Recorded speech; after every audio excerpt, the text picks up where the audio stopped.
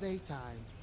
The streets of Goma are full of people going about their daily business, wary of the threat posed by the M23 rebels barely 10 kilometers away. The only thing that stands between the rebels and the residents of this city is the army, battling to regain control of lost territory backed by UN peacekeepers. As nightfall checks in, the first thing you notice is that the streets clear fairly quickly, partly because of the fear factor. But that does not necessarily mean that everyone's gone home. If you want to find someone, your best bet is the club. One of the more popular ones with both expatriates and locals is La Bodega, and with good reason.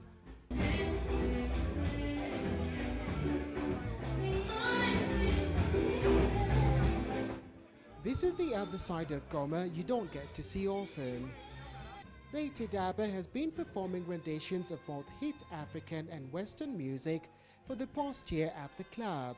She readily admits the threat posed by the insecurity has had a big effect on the nightlife in the city.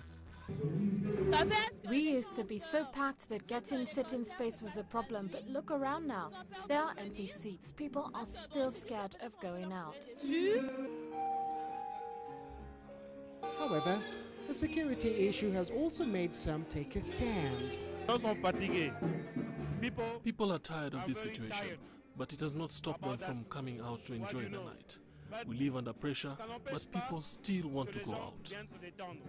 C'est vrai, on a vécu sous pression. Like Mwaka Kapombe and her girlfriends, who refuse to be cowed by the security threat. Some people are scared of going out. For us, our resolve is steadfast. We need to show them they're nothing.